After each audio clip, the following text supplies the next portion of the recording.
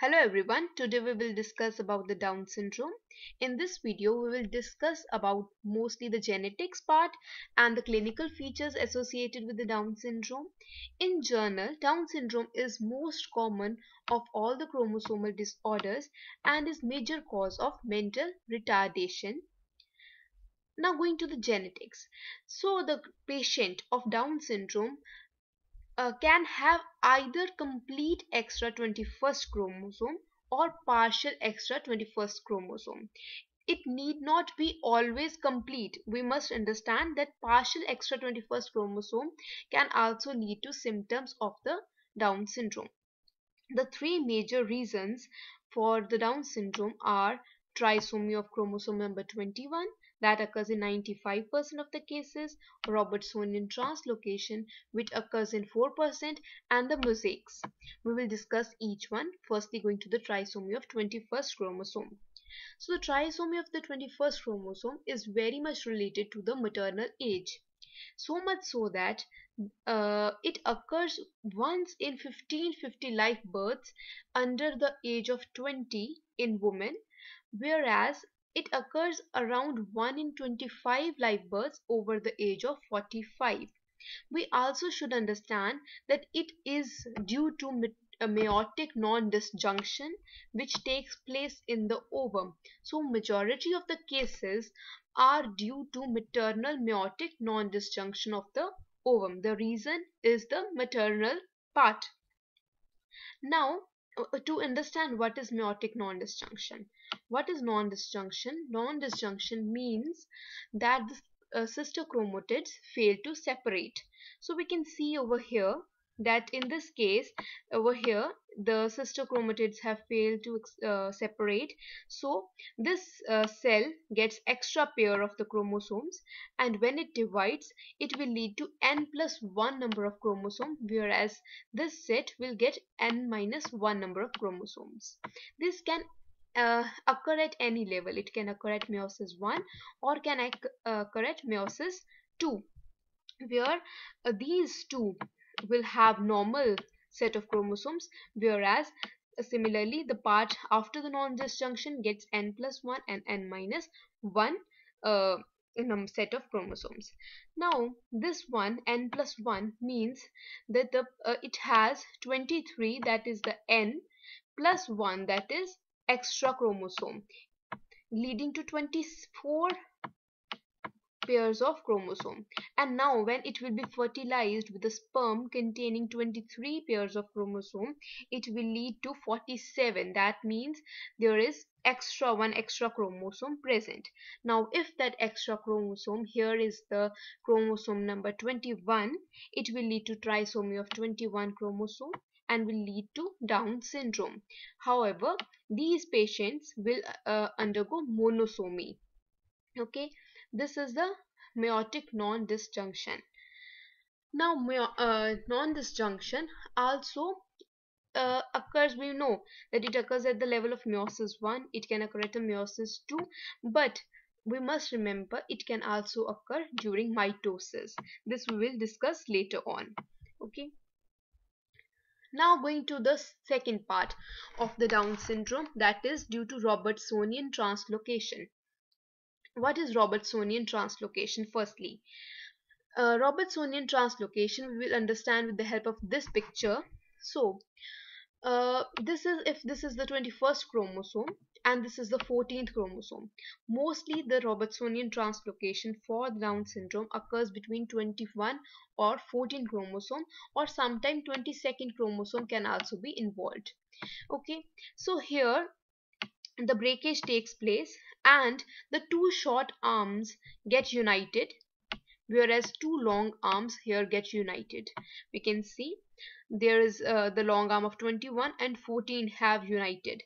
Now this pair has most of the information both from the 21st and the 14th chromosome, whereas this chromosome doesn't have information or has very less information and is mostly lost during the cycles.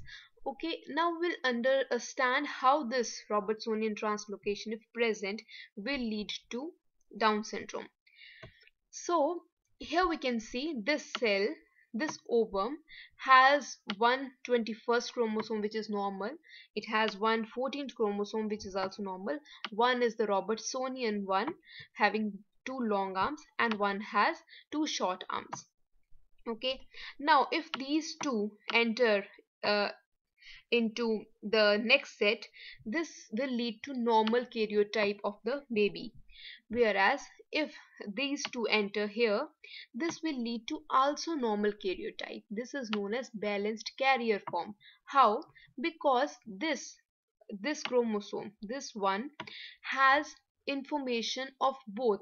It has information of 21st chromosome also and 14th chromosome also as a normal, and it will behave as a normal karyotype.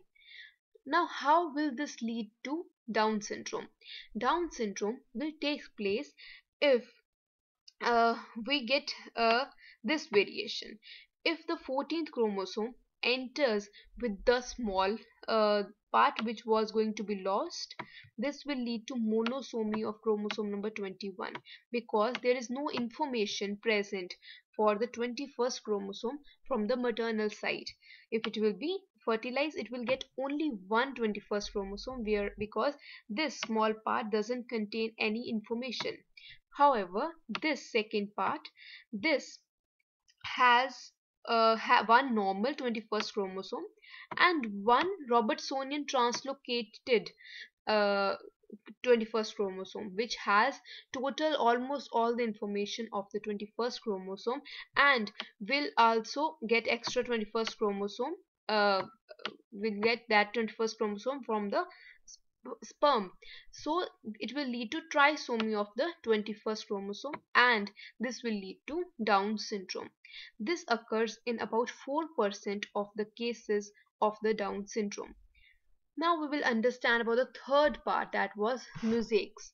Now the 1% of Down syndrome patients are mosaics, means they have mixture of cells. Some cells of these patients have 46 chromosome and some have 47 chromosome, and this mosaicism is due to mitotic nondisjunction of the chromosome number 21. Now what is mitotic nondisjunction? Mitotic nondisjunction means that after the zygote have been formed, this is a normal zygote having 46 chromosome.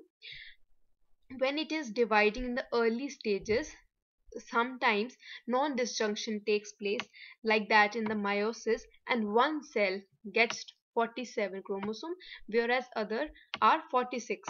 Now when they will divide, this will lead to mosaicism in the body with both type of cells present, both with the 46 chromosome as well as the 47 chromosomes.